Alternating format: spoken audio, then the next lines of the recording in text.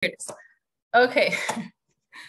Well, first of all, thank you, all of you, for coming to listen to this talk about the work that we recently put in the archive with Daniel and Anton.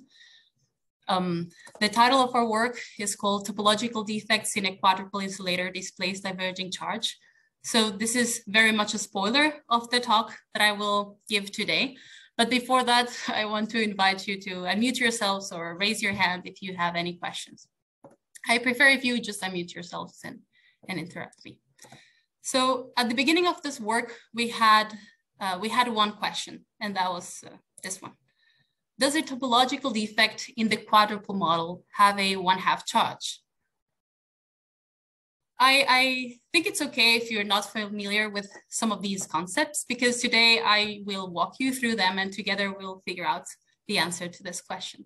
So let's start with the quadrupole model. So here we see on the left a tight binding lattice with 4 orbitals per unit cell. So the unit cell is a square, like the unit that we see here at the corner. It has 4 orbitals, which are these gray dots, and they are connected via different hoppings. So for example, we have gamma x inside the unit cell along the x direction. We have lambda x connecting hoppings, connecting orbitals between different unit cells.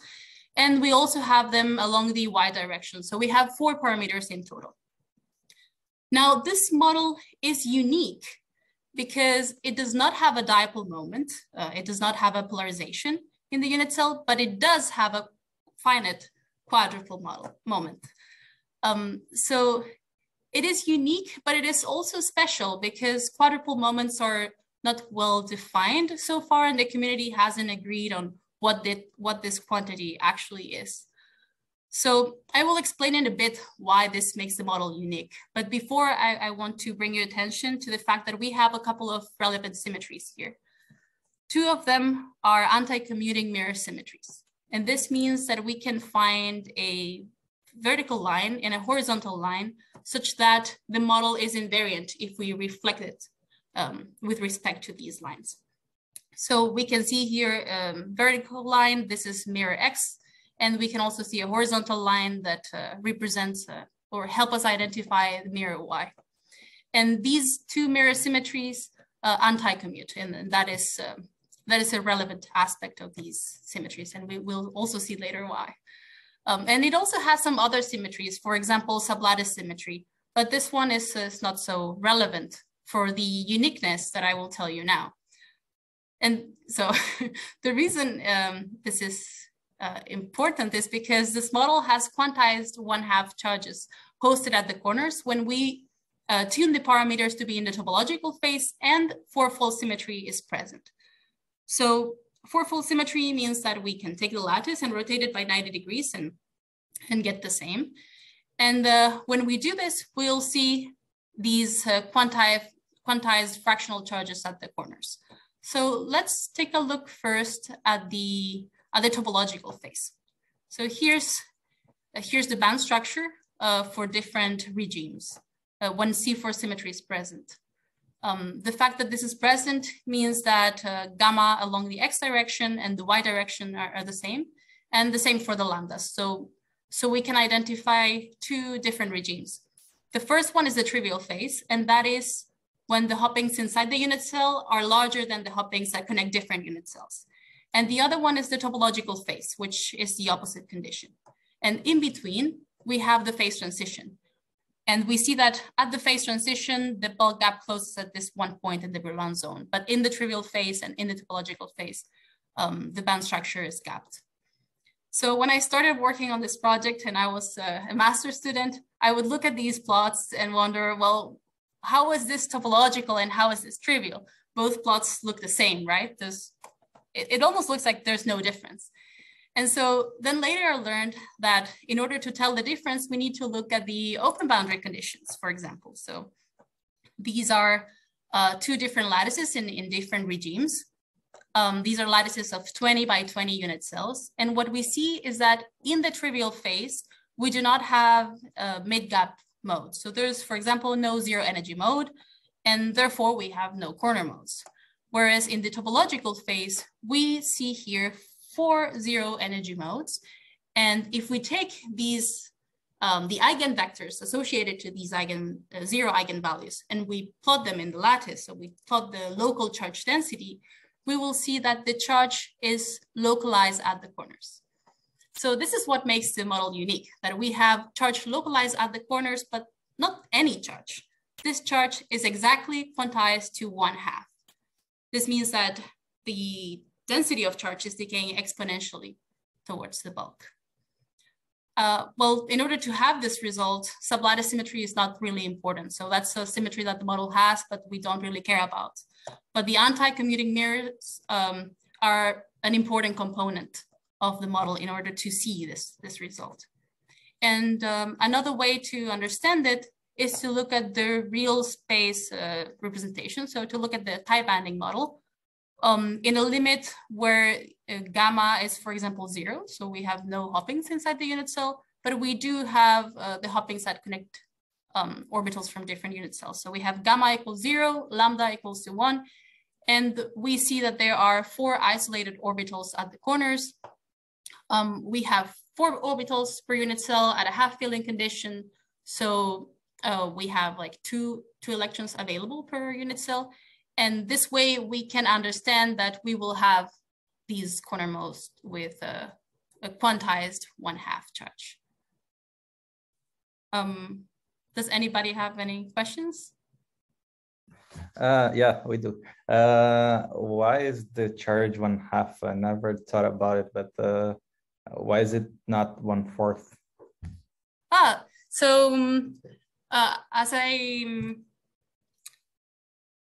So we have 4 orbitals per unit cell, right?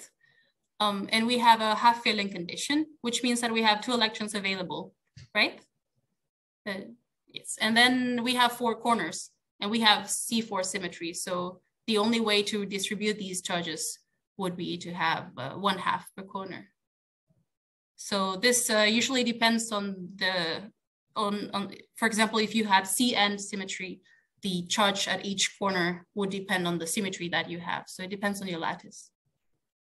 Does that answer your question? Yeah, thank you. Okay. Thank you for asking. So far I've been showing you the results for C4 symmetry. So we have gamma x equals to lambda gamma y, and then the same with the gammas. But we can also explore the full phase diagram of the model. So before we were looking at the green line here, and we saw that there was a bulk gap closing point when the gammas are the same, and here the lambdas are also 1. So we have all the gammas and lambdas equal to 1. And well, the opposite condition. But if we explore the rest of the phase diagram, we see that the bulk remains gapped across it. So we only have 4 bulk gap closing points. And well, I just showed you that this model has like a bulk corner correspondence, but usually, for example, in standard topological insulators, we would expect something very similar happening with topological defects. So usually these the bulk boundary correspondence does not apply only to the boundaries, but if we have topological defects, we can find similar phenomena. So by topological defects, I mean defects like these. For example, in crystals, we can find dislocations. Dislocation is a defect like this, where we have a series of, for example, atoms, and then it abruptly changes and there are no atoms anymore. Or for example, a disclination, where we take one like atom out of the unit cell, and so we have a different unit cell that only has 3 sides. Or for example, in superconductors, where we find vortices or anti-vortices. So these defects are called topological because in order to make the system defectless, so to take this defect away, we would need a global deformation. And it cannot be just done by a smooth and local modification of the lattice. Isidora, there's a question in chat if it's possible to distinguish the phases by computing some sort of topological invariant. In the model that I just showed? Yeah, right. It's still about the previous slide. Okay. So in that model, there is this quadrupole moment invariant, But as far as I know or understand, this cannot be calculated in the Brillouin zone. So this is the quantity that people refer to in order to tell if there is corner charges, if there are corner charges or not. But it only applies when C4 symmetry is present. Does that answer your question, Rodrigo? Yes, okay. So I told you about the model. I also told you about these topological defects and how we can find similar behavior happening with them. And so now we can move forward and understand the question better. So does a topological defect in the quadrupole model have a 1/2 charge? Well, it looks like it really should, right? So let's make this defects and let's see what happens. So one way of doing one of these defects would be to take the phase diagram and introduce one using parameter space. So here there's something special, and that is that we have one bulk gap closing point surrounded by space of Hamiltonians that are gapped. And so can we introduce a defect using parameter space? We can, and that's what we will do. We will introduce a parametric defect with our model. So to introduce a parametric defect, we fix a point in the lattice that we call the defect, okay? But there's nothing in this point. There's no extra anything. It's just a point of reference. And from there, we define a displacement vector R. And what we do to introduce this defect is that each hopping in the lattice will carry a different value depending on what the displacement vector R is for the line that we see as a hopping. And so what says here is that we introduce position-dependent hoppings, but the position dependence is not any. It has to parametrize a closed curve around the defect. So it has to parametrize a closed curve in parameter space. We're going to be using the phase diagram to introduce a defect in real space. And the way we will map parameter space with a real space lattice is by doing the following. So for example, here we see that the gammas in the X direction and the gammas in the Y direction are given as 1 plus a constant times a sine or a cosine. So these are projections of a circle that has radius gamma r and a circle that is centered at 1, 1. So let me show you this. So here we have both situations. We have the real space lattice and we have the phase diagram. And from the defect position, we find, for example, this hopping, and we identify vector r. We also have a vector r here. And so this is a gamma y, sorry, a lambda y. So this one will be 1. But for example, a gamma hopping, so hopping inside the unit cell, would be given by the X and Y projections of the curve that encloses a bulk gap closing point. So these are non-contractible loops that enclose a bulk gap closing points, and that is how we are introducing the defects. So at this point, we say that we introduce a topological parametric defect that will trap a quantized fractional charge if the parameterization is a non-contractible loop in parameter space. So any curve that encloses a bulk gap closing point, we expect it to lead to a quantized fractional charge. And with this, we make a hypothesis, and we say that the trap charge will not be any charge. It will be exactly 1/2. Are there any questions at this point? No? Okay. So, well, why do we say that this charge will be 1/2, right? Okay, we are reminded of 1/2 because we saw that a perfect square lattice with the corners would have a 1/2 charge at each corner. But why do we expect to see 1/2 here? So we have some intuition, but in order to understand better why the trap charge will be 1/2, we need to think of where the electrons are located. And we say, we say that the charges are located at the Wannier centers positions. So the Wannier centers are the expectation value of the position operator of a band. So we're looking at bands in real space. It's like we're thinking of where the electrons are located, and where exactly they are will depend on the parameters that we are choosing. So for example, in the trivial phase, we will see that the electrons are located at the center of the unit cell. And in the topological phase, the electrons are located at the edge of the unit cell. And thinking about where the electrons are located has been used before. So for example, there's this recent paper in which called trapped fractional charges at bulk defects in topological insulators, where by introducing a disclination and thinking about the Wannier centers, these disclinations were proposed to trap these quantized fractional charges, and their respective modes were observed in metamaterials. So using Wannier centers is a method that has been used to argue about these fractional charges. And so we will do something similar with our defect. So we see in this section of the phase diagram the trivial phase. And in the trivial phase, we can say that we have two electrons, both of them located at the center of the unit cell. And this we can understand, for example, thinking about the anatomic limit, where there's no reason for the electrons to leave the atoms.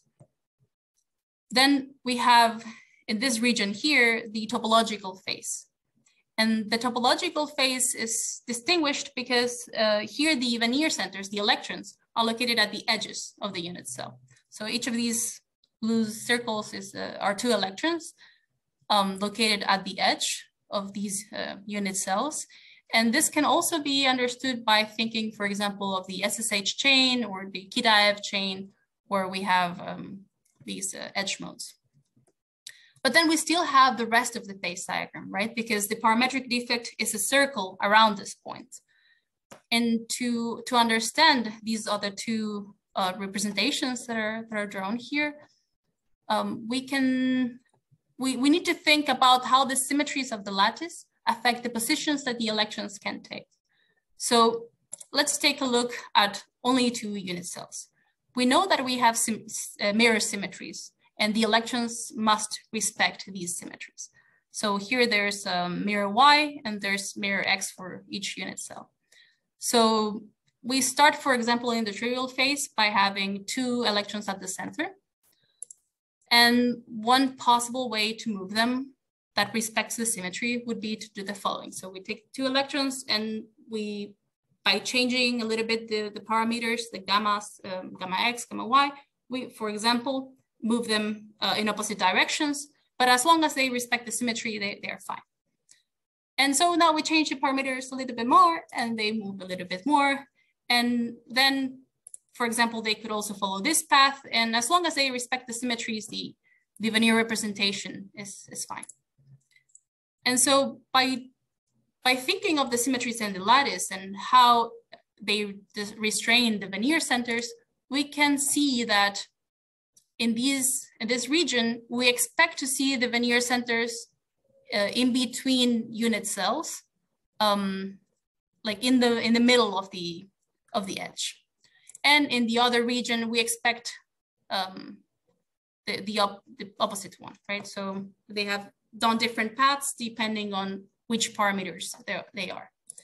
And so if we put everything together by looking at the circular parameterization around the bulk gap closing point, we see that if we try to merge everything together, there's something missing here. So here we just paste everything together. And so we say that the defect is expected to be topological, which means that a quantized fractional charge will be trapped here if a non-contractible loop is parametrized. So if we are enclosing this yellow point here. If we're choosing a different curve and we're not enclosing this point, then we expect to see no charge trapped. And we can see here how there's like a different density of these points. I see Juan has a question. Yes, I have a question. In the slide where you were moving the Wannier centers, where you showed that they must always respect the symmetry. Yeah, exactly. In that one, in the next, like if you just do a mirror symmetry along the center of the axis, you will change the position of the two in the extremes. I don't see what's the symmetry in this one, because like the one. Oh, you mean like? Do you mean like this? Yep. Yeah. Exactly. But we're talking about the bulk, so there should be another unit cell here and another one here. And if you think about having infinitely many, then the mirror symmetry will be respected in the bulk, right? Okay. Okay. Thanks. So yeah, so that's the idea. We have to think of having infinitely many, and so if there's another one here, yeah, they will be respected. So at this point, to argue about the defect, the topology of the defect, we have only used the mirror symmetries that need to be locally preserved.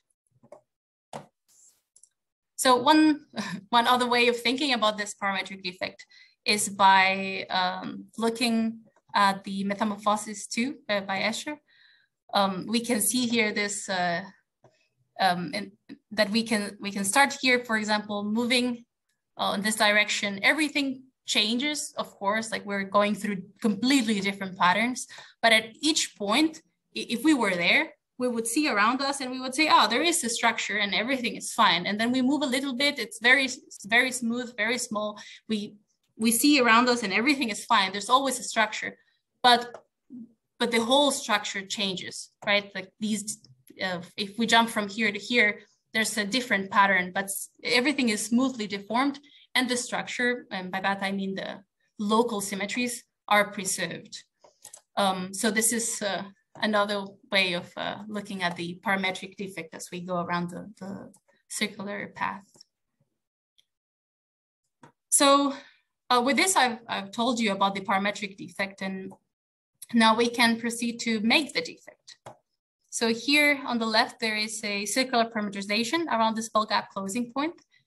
And on the right, there is the real space lattice that, that contains that parameterization. And the darker colors represent, show the strong bonds in relation to the weak ones nearby. So for example, this region here is associated to this region here. So this is a trivial phase, and we can see how the bonds are stronger inside the unit cell and not outside. And in this region here, we can see how the bonds get stronger between unit cells and not inside of them, because that is the topological region. But everything is changing smoothly around this area here that contains the defect. So we make a defect like this, and now we can study the defect charge, which is what we're looking after. So we make the defect, and now we can compute the charge density. And so the charge density, we define it as follows. So there's rho, the charge density, that has two indexes, and those label the different unit cells in the lattice. And we're considering the wave function's amplitude for all the orbitals, so the 4 orbitals in the unit cell, up until the Fermi level, right? So we are working with a half filling condition, and this is what we see. So we see a distribution of charge at the defect, which is great. But then this is not enough. We need to understand, we need to figure out if the charge is actually quantized. And for that, we calculate it by integrating different regions around the defect, and subtracting the 2 electrons per unit cell that we know that each unit cell is contributing. So we're looking here at rho ij minus 2. This is what this plot is showing. So we're excessive of density. And so in the first plot here, we see the charge convergence. In the second one, we will see how it converges. And the third one is again the local charge density. So to get this plot, we, as I said before, we integrate around the defect. different areas. So for this area, for example, we see a total charge integrated in it. Then we integrate a bigger square and we see more charge. But at some point, we see that the total charge around the defect stabilizes, and it stabilizes at 0.5. So this is exactly what we were looking after. There is a quantized 1/2 charge located at the parametric defect, but not only that, it converges exponentially, and that is what the second plot here shows. So we see that the logarithm of the difference between two consecutive points is a line. And so that means that the defect charge is converging exponentially. So, okay, with these results, we're really happy. The hypothesis seems to be correct. But now we start wondering if the charge was really quantized. So the model has different aspects, right? And I told you that it has these mirrored symmetries that are very important because those are the ones that give us the corner charges. But it also had some symmetries that were not relevant to the problem. And one of them is, for example, sublattice symmetry. And sublattice symmetry is known because it protects charge quantization. So actually, the 1/2 defect charge that is so nicely quantized is not a result of the model that we're looking at, but a result of sublattice symmetry.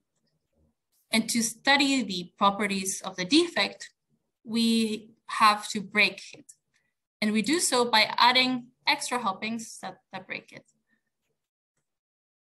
And well, after we thought about this, we added hoppings between different unit cells, but between the same sublattice to break sublattice symmetry.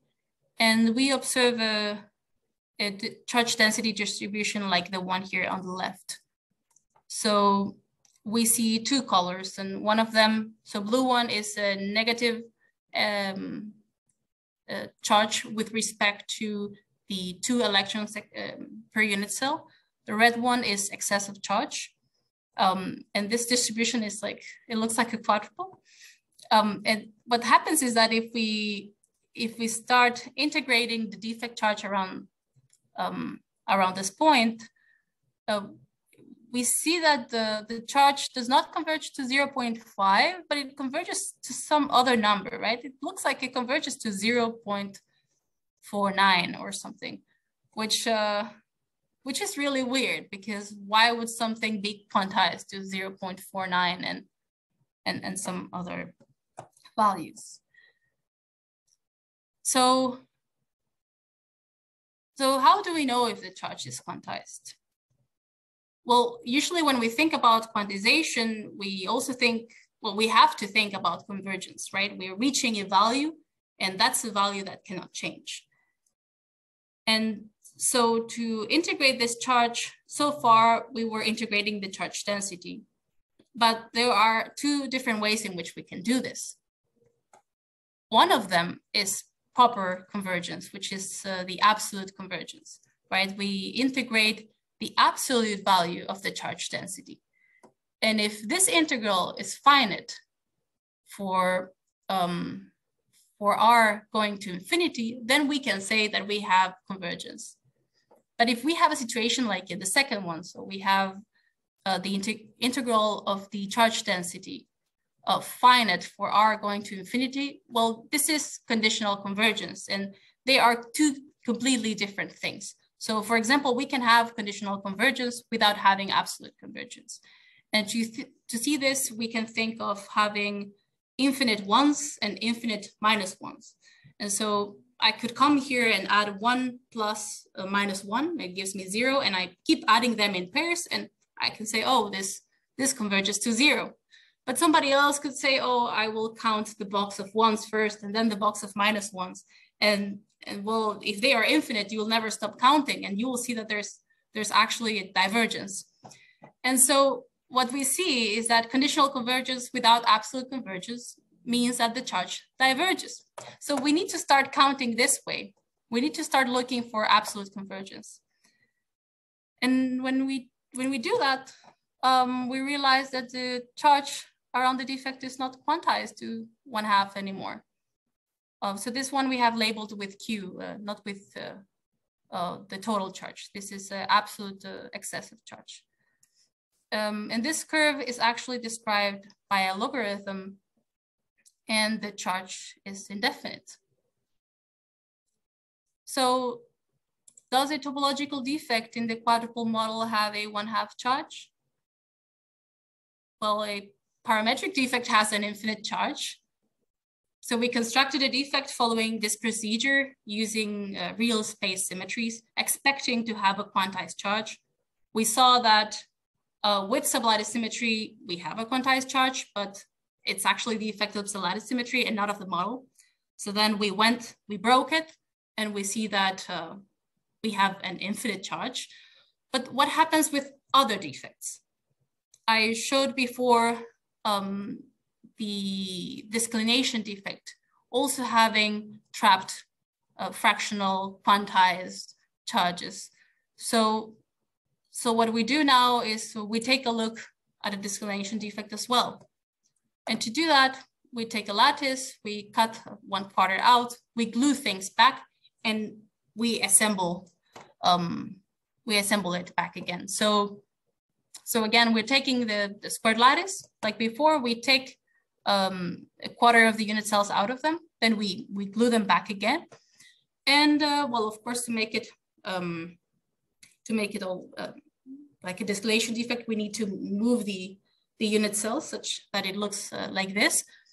But this also introduces strain in the lattice, because if we go far away from the center, we will see that even though the mirror symmetries are locally preserved, like in the Escher's painting, even though the mirror symmetries are locally preserved, we cannot restore a square unit cell back again. So there's necessarily strain in the lattice, and that is something that we also consider. And of course, we break sublattice symmetry by adding extra hoppings as well. So again, here we expected to see a quantized 1/2 charge, because we have a unit cell with 3 orbitals, which I have feeling contributes 1.5 electrons. So we have here a 1/2 excess, another 1/2 here, another 1/2 here, and the 4th one here. So everything adds up. And what we see after breaking sublattice symmetry and after including strain is that, again, the defect charge diverges. So here we see in dashed lines the cases for which we have sublattice symmetry. And in those cases, we see that the total charge is 1/2. And then we have in solid lines the cases for which we broke sublattice symmetry with a hopping delta. And in those, the total charge is again getting to this 0.49 value. And if we study quantization like absolute convergence, how it should be, we see that with sublattice symmetry, we have perfectly quantized charge, but without it, again, the defect charge is diverging. And so we can conclude that the defect charge is quantized to 1/2 only when there is sublattice symmetry. The third plot here shows us that with sublattice symmetry, the defect charge is converging exponentially. And the 4th one shows that without sublattice symmetry, so these solid lines, indicate that 1/, the difference of charge grows linearly with the size of the integrated region. So this tells us how the density of charge evolves, which in the end leads to having a divergent defect charge. But well, so far I've showed these results for specific values, right? And these are numerical simulations. So we need to make sure whether this charge divergence is a universal phenomena or not. And here's where the last part of our argument comes, and that's the scaling arguments. So we consider the strain in the lattice and the strain in the lattice as with a perturbation theory approach.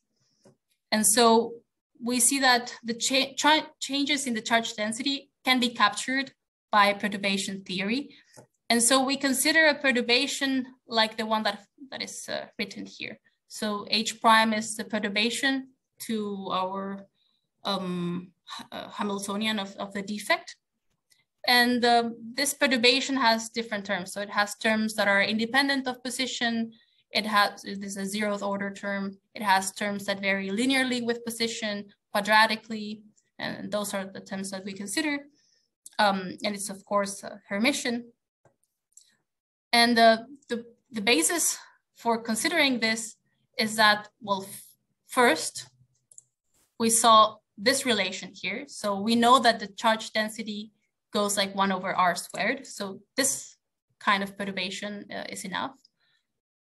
Also, we know that the Hamiltonian is gapped. Therefore, the local charge density is only affected by local perturbations.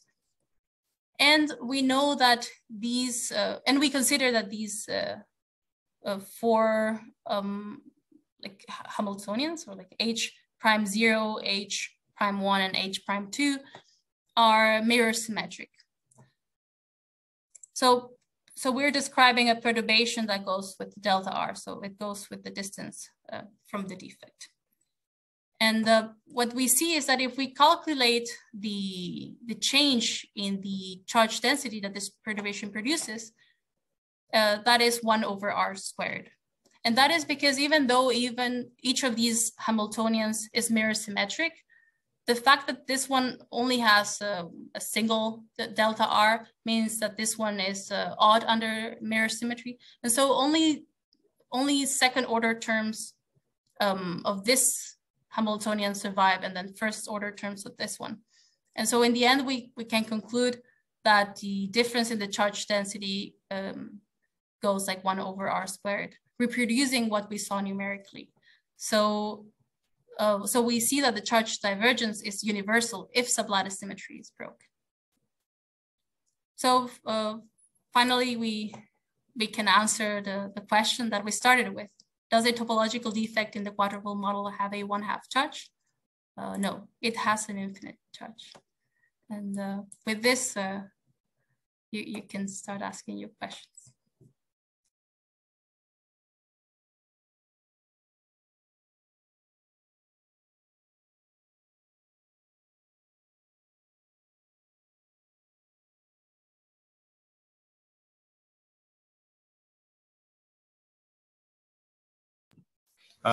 Hey, Isidora, can I ask a question?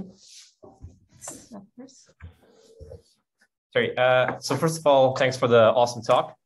I have a question at the beginning when you were explaining, when you were giving a figure of this space of Hamiltonians with respect to the parameter gamma x and gamma y. Do you know which slide? Or do you mean this? Or? Oh no, it's the one where you had the ball gap closing points. This one? No, the other.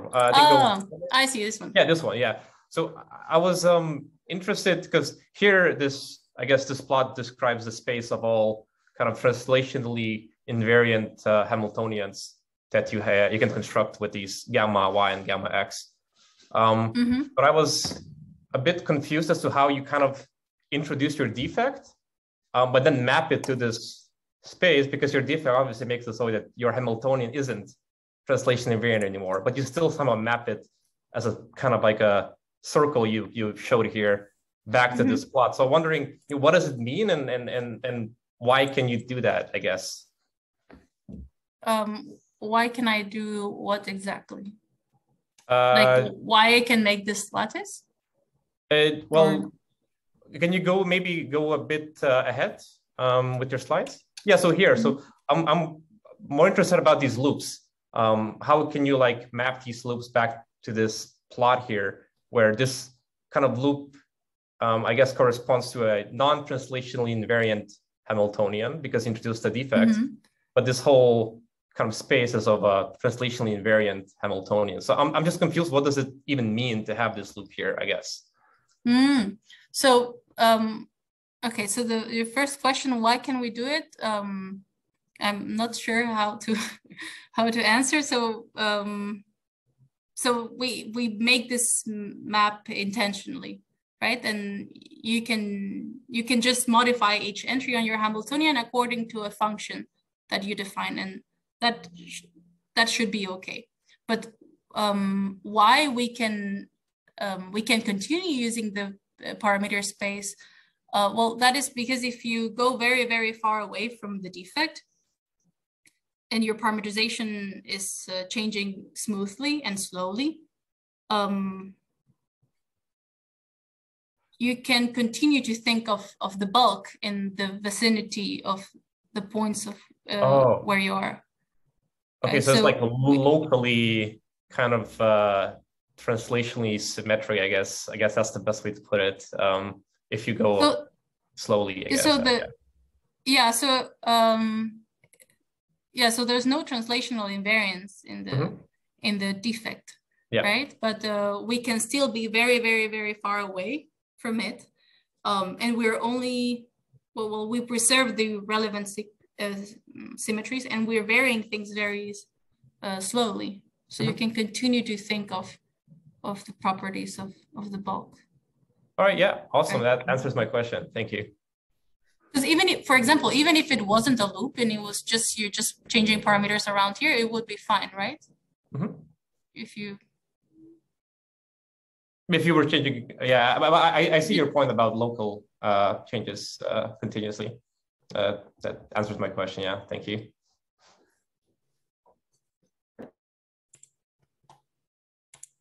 Are there any other questions?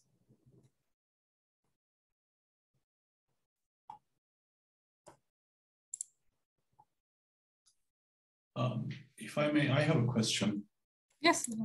So I'm just, so you when you're talking about an infinite charge, you mean that when you take the magnitude and then integrate, that's infinite, right? I get that correctly, right? Yes, yes. So we think about infinitely growing lattices. So. Right. So but like, for instance, if I think about just like normal, like, some sort of insulator, like, and if I apply electric field, I polarize a little bit. Now, if I look at the charge density and integrate, probably that will also be divergent, right? With the same. Sorry, I lost you for a second. So if I suppose I take, salt or something like that, some sort of, some insulator, I apply electric field, so I polarize a little bit, or I just generate some polarization in lattice, even a neutral, completely neutral lattice. Now, if I integrate it your way, take the magnitude of the charge density and then integrate it, then I will get something divergent. Well, as long as the system is finite, there should be finite charge. Right, but I mean, according to your definition, this would tell you that there's an enormous amount of charge being let's say something that scales with the bulk or something. I mean, just trying to understand. Yeah. So what we're saying, So what we're saying is that it's not decaying exponentially, and it's decaying like a power law. So the way that it grows with the size of the system, it does not converge because it doesn't decay exponentially. It decays as a 1/r² power. So if you, for instance, coarse-grained or something like that, that wouldn't actually solve it, that growth. No. Okay, I think that is the point, I guess. Is that Anton saying? Okay, so that's okay. All right. Great, thank you.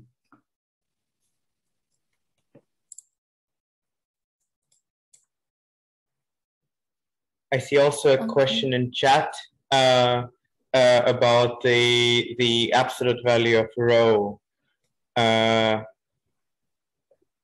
So, like, if you have an electron in the hole, so this is about the absolute convergence slide, I guess. Yeah, I read the question, but I don't.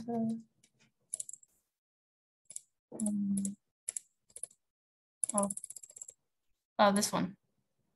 So the question is, in a pictorial view, if you have an electron and a hole in a box, would you say you have a so we are I'm not sure I understand the question. So we have. Yeah. May I give an attempt at answer? So the reason why absolute convergence is important is because with conditional convergence, you can always rearrange how you compute the charge to come to an absolutely any answer. Like if instead of squares you would take circles, you would have a different answer. If you would shift the squares a little bit to the side, you would have a different answer. So basically, any kind of charge, any kind of integral that doesn't converge absolutely doesn't have a well-defined quantity. This is why it's really important that the absolute convergence is preserved. But indeed, if there was a single unit cell with a charge -1 and one with +1, the absolute deviation would be charge 2e, as you said. Does this help?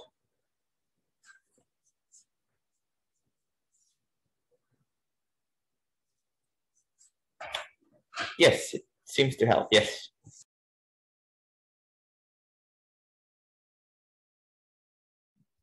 So I do have another question. Thank you for our talk, by the way. So is there I imagine, I understand this is like to the extension of SSH. Is there like an analogous version of the Kitaev chain for this? So it's more like a lack of my knowledge in this like high order stuff. And if so, what this result would mean in a superconducting system, like this infinite charge in a defect? So I think I have seen preference with like the BBH model or the quadrupole model, and also with superconducting terms, but I am not sure. So I have I have never tried that. But there you have the particle hole symmetry, right? And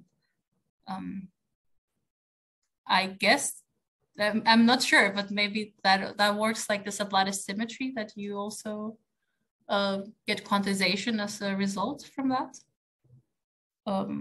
Because your spectrum will be symmetric, so I think the argument would be very similar. Yeah. Okay. So, yeah. But I have no idea, to be honest. Yeah. All right. Anyway, thanks.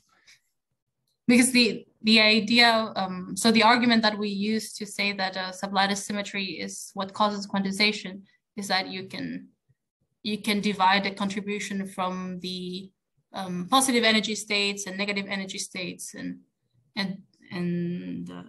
their contribution is the same because of sublattice symmetry. And I think particle hole would have the same implication. Yeah, I guess, not sure as well. But yeah, anyway, thank you.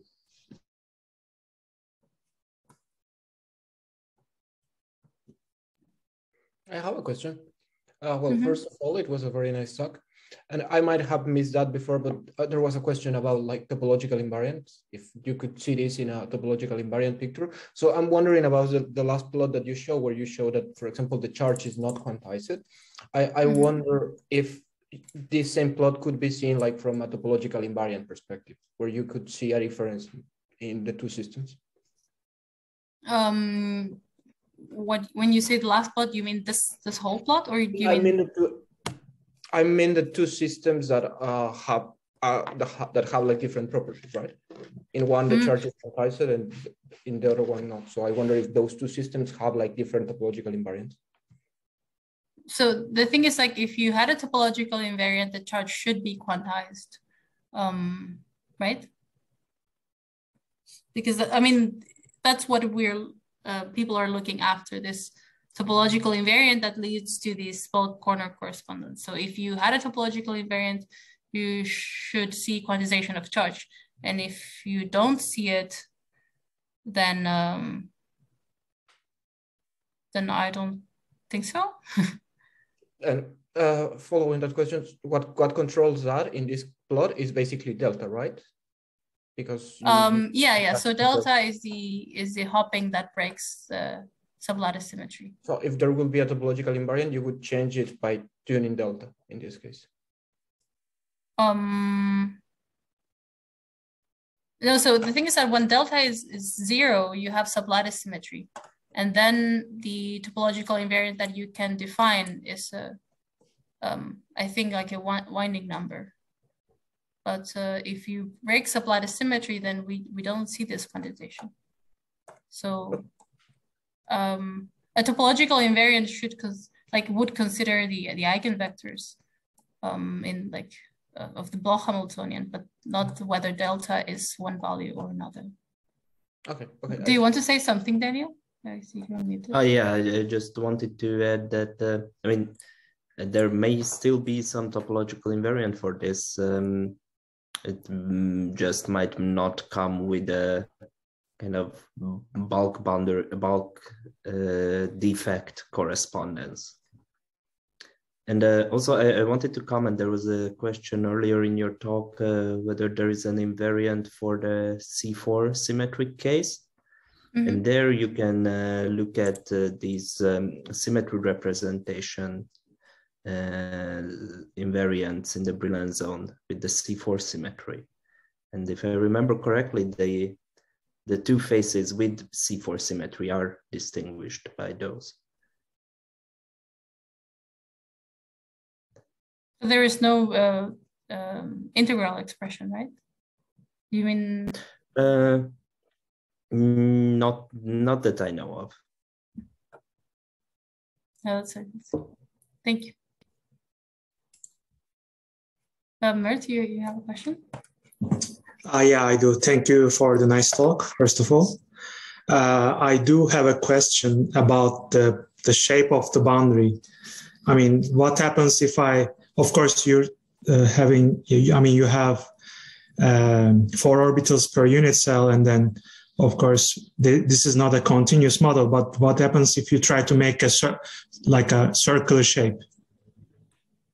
For the defect how or for the original model? How would the charges localized there? You mean for the defect or the original model?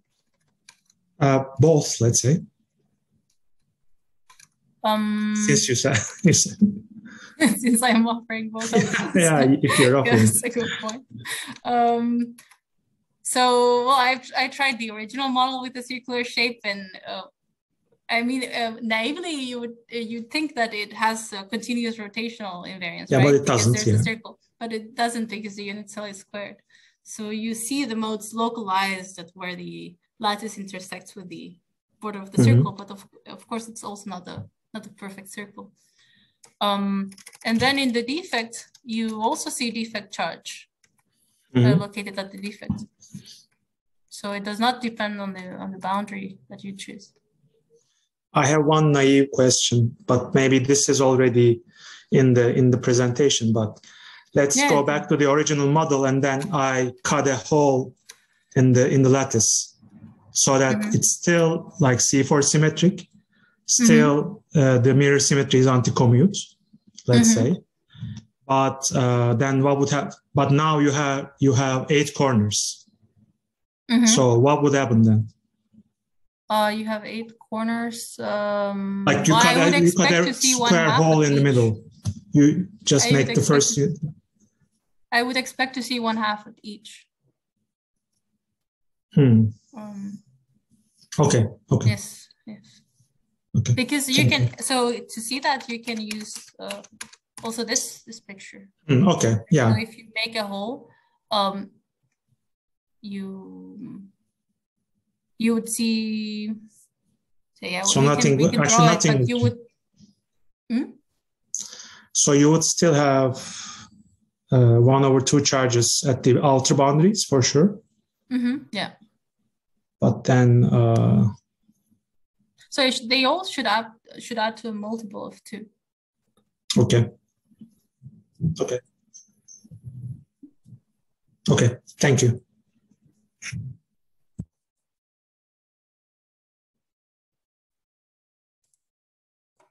Are there any other questions?